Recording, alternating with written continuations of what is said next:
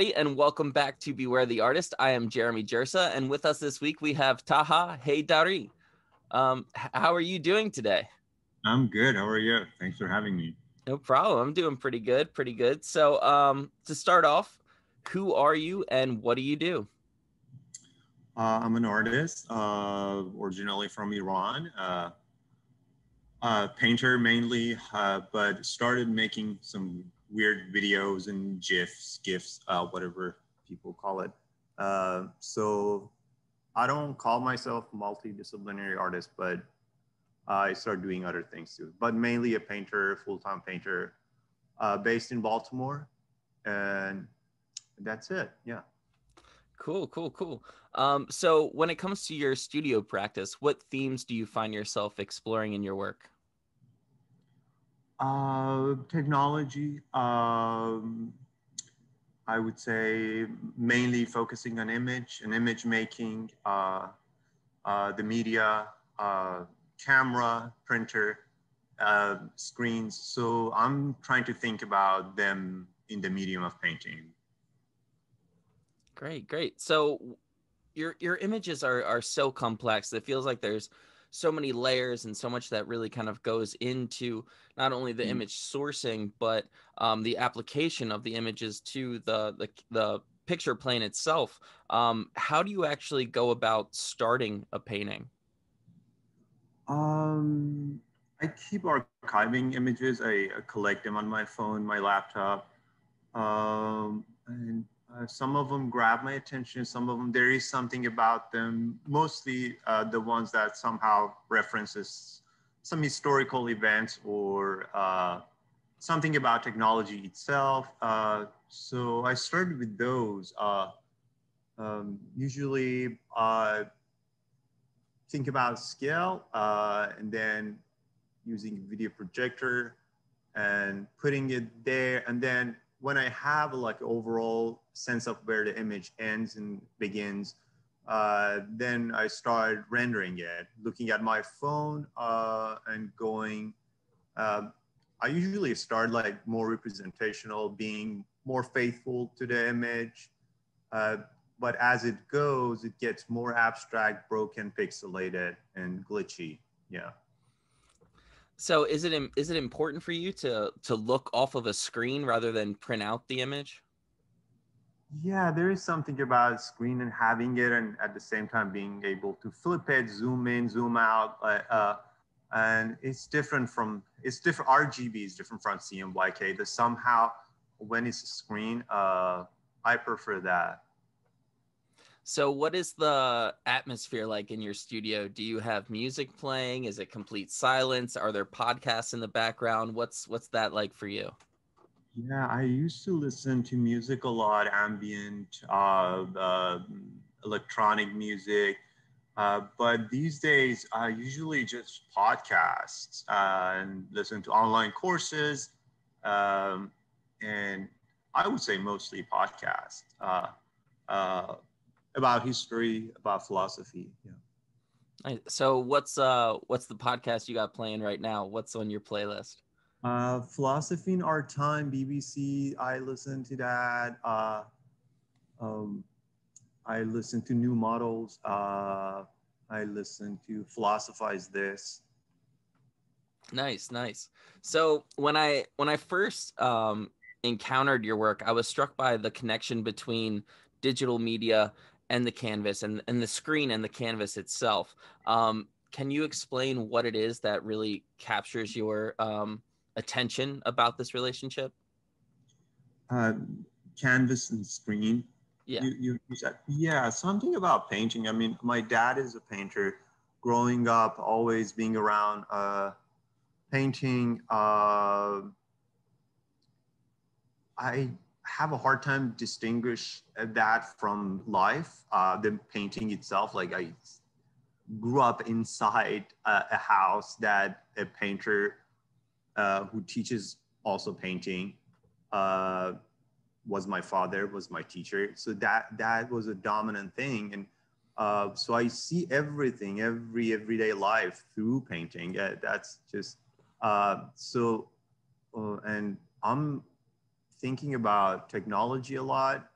uh, and find a very ontological, like very deep relationship between the medium of painting and my phone. And the simultaneity of being object and image, that's also fascinating me. Like, um, and yeah, the whole concept of image making and the policy behind it, the history of image making, painting, uh, 40,000 years old, maybe on the cave up to now, uh, and looking at these new media through this like very deep historical perspective.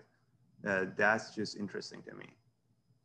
I find it really exciting how much you're open to kind of experimenting through your work. I feel as though it's constantly evolving in a really rich way. And then your interpretation of found imagery versus kind of digital imagery and just using the language of painting. Can you speak to this relationship with kind of play and experimentation within your studio practice? Right. I keep looking at new ways of thinking about painting and making painting. Um, Part of it comes from philosophy, not taking anything as granted, or just constantly thinking about the background, the platform, the tools that you're using. Nothing is granted. So nothing is given. So you have to kind of make it. So that's probably the foundation of it. It's this kind of lens that is more about not exploring, but making, creating. So I constantly question my tools as a thing, as constantly actively, like, why am I using this? Why do I use brushes? Which, how can I change my brushes? Start cutting my brushes, burning my brushes, and then move to rollers. From that, I start using a lot of taping, masking fluid. So I constantly think about, okay, technology is evolving. iPhone 12 just came out, like, but painting is still the same. We are still using brushes. Like, how can I make some connections, conscious connections between these constantly accelerating technology and this old medium? I love that interpretation. That I've never really I've never had that question in my studio, but now I think I'm going to questioning my tools themselves. Like, why am I using this tool to make this painting? I love that perspective. Right. Um, so when you've already kind of touched on it a little bit. You said you're constantly sourcing and collecting images. Where are you finding these images? How are you collecting them? Hmm. I spent a lot of time on social media. My average was 8 hours on Instagram recently. Wow. Yeah, so I'm online a lot.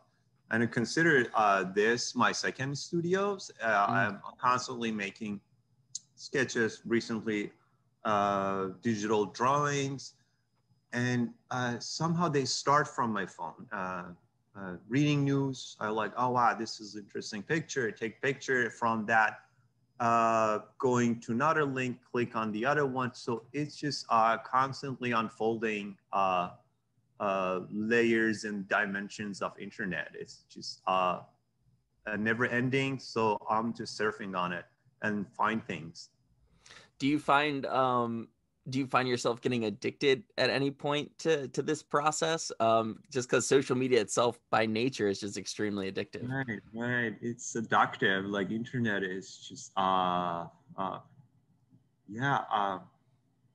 not in a bad way, but Hmm. addiction in a way that you're like just like consuming constantly. I don't, yeah, I don't have that negative thing that is I don't know, trendy now towards technology. Hmm. I don't have that, so I don't. Yeah, I like it. Yeah. Nice, nice. So I want to take a moment to go back to some older work from 2011. These are some of my favorite works, and they're the paintings that are paired with the clocks. Mm. And I just want to kind of ask you how this pairing came about and what is going on with those works. Are you referring to 2009, 2010, the maps and then a piece of clothing? They're kind of black and white paintings that have somewhat blurred out images, and then some are Well, crisp paired with the right. actual physical clocks on the wall. Oh, I see. I see. Yeah, yeah. Yeah. Those are from 2011, the second show I did in Iran, solo show at Tarahan Azad Gallery. Uh, yeah, right after 2009-10 per controversial election in Iran, there Tehran, where I was living, was very tense. Uh, and just living there and walking on the street and uh, being somehow suspicious of everything and everyone because uh,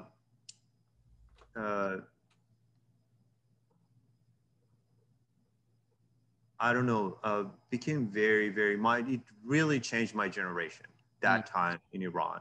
And so I was trying to reflect on that, constantly being under pressure or anxiety, even to the level of optical, like to the level of sight. Like wow. there is something optical happening. There is like not trusting your eyes, like not trusting what you're seeing.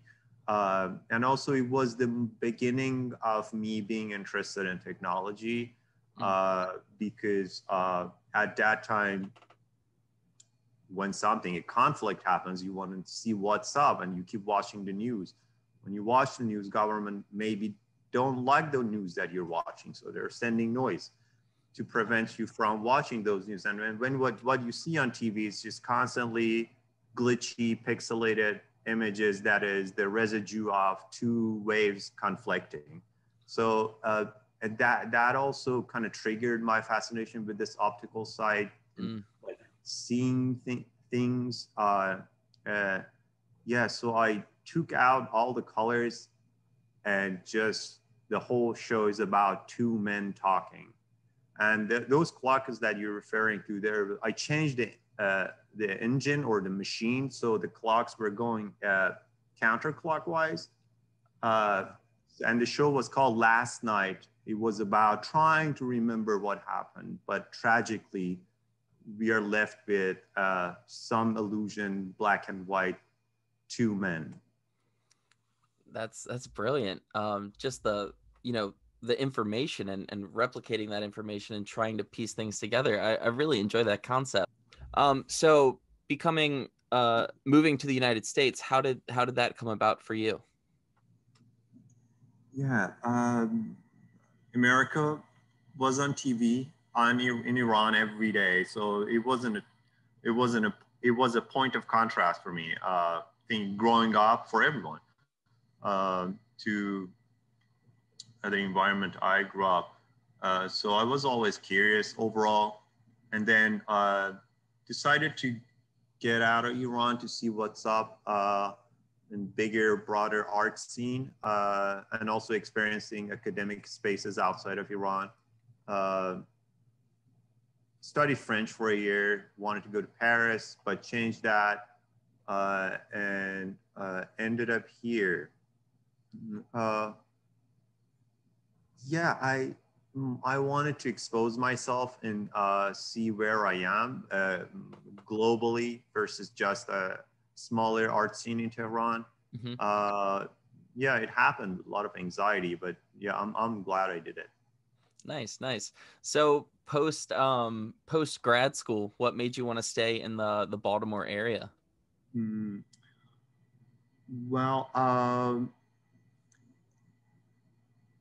I would say community, micro community. I had that. I did not know many people in the U.S., so I decided to stay with them. And although most of people moved to New York or Philly, but the base was here. Micah was here. I knew places, and also the rent was affordable for me to just stay a Mhm. full-time artist.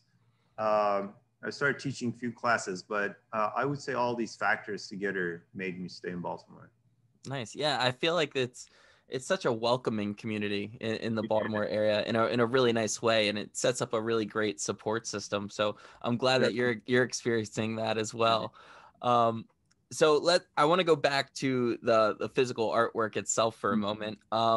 How do you go about choosing the scale for your work? Because Mm. it can be quite large. Yeah, you can. Yeah.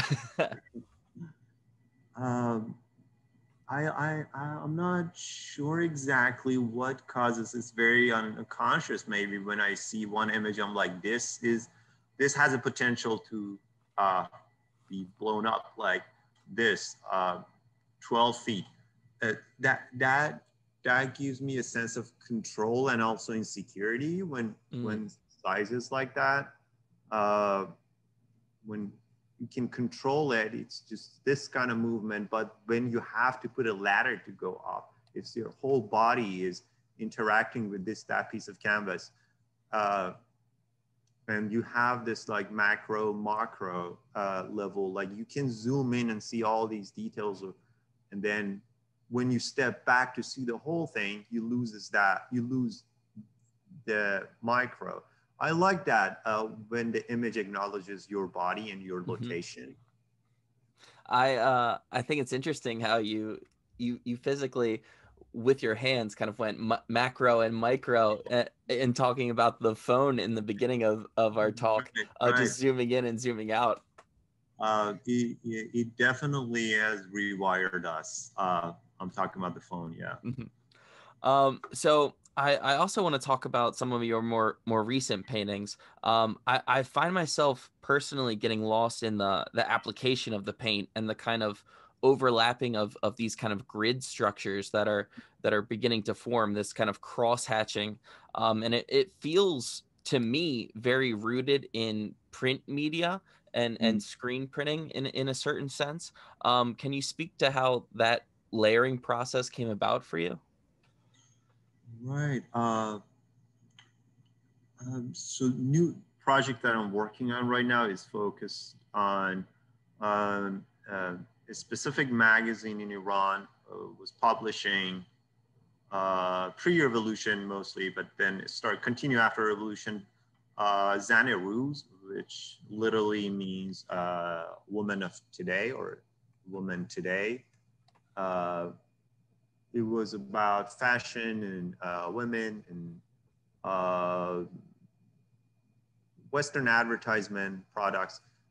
So I started focusing on that and thinking about magazines. Those magazines, you're right about the print and press machines or old technology of printing.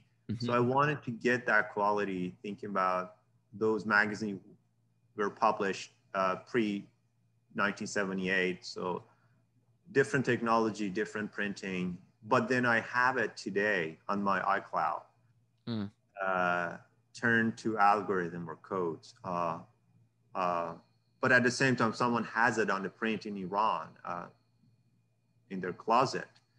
right, So right. I'm thinking about all of that, the level of existence, simultaneity of these, and when I paint one, which one I paint. It's the one on my iCloud, on my phone or my laptop, physical thing in Iran. So that's when you see these grid-like, at the same time thick paint. Hmm. So I'm kind of trying to reference all of that. Brilliant, brilliant. And I know you started to touch on this a little bit earlier, but your father was a painter as well. So you kind of grew up in this artistic environment. Um, but at what point in your life did you start to kind of call yourself an artist? Hmm. Right. Uh, yeah, I don't usually, I get this question often, and I don't know how to approach it because I've been privileged living with an artist, like growing up, and I never felt like art was a thing, an entity outside of me that I walked into. Hmm. It was always here.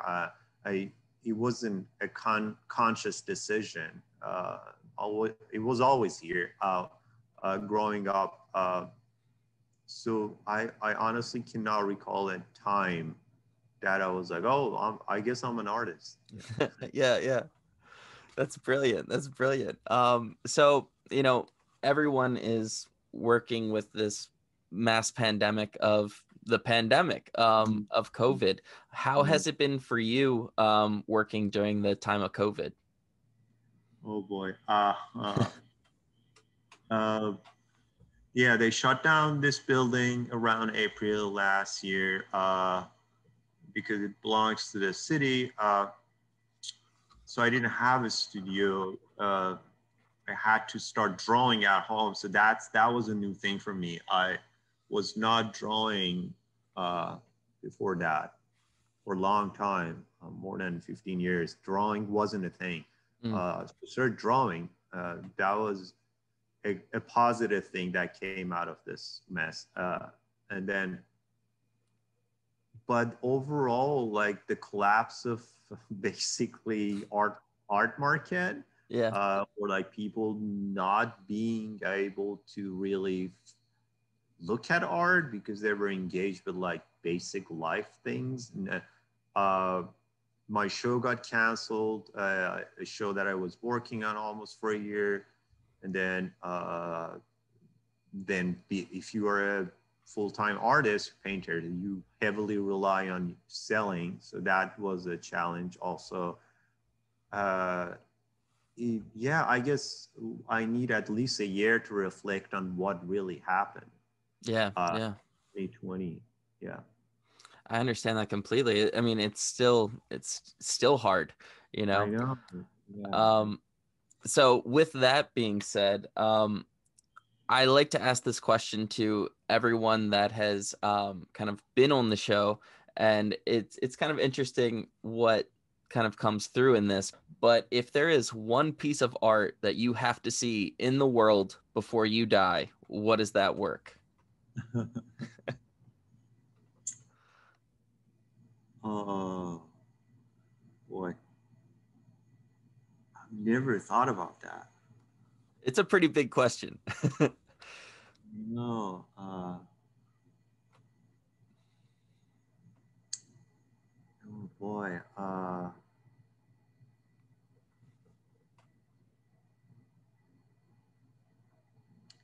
I honestly, I don't have an answer for that.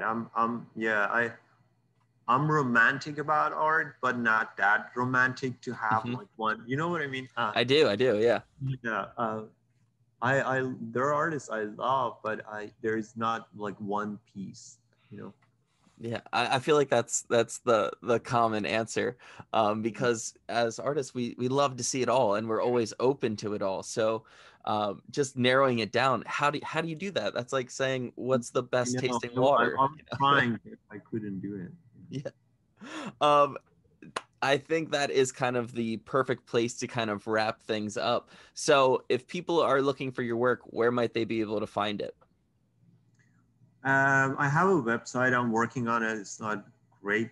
TahaHeydari.com, and my Instagram. I have two accounts. One of them are my paintings. I update. Uh, I would say twice a month. But like the other one that I'm on 8 hours a day is the one that I make videos on. Taha.a. Okay, great, great, great. Taha, it's been an absolute pleasure having you on. I really enjoyed this conversation. Everyone, if you haven't checked out Taha's work, make sure you do that as soon as possible. And I will see you all on our next episode. All right, Awesome. see you later. Yeah.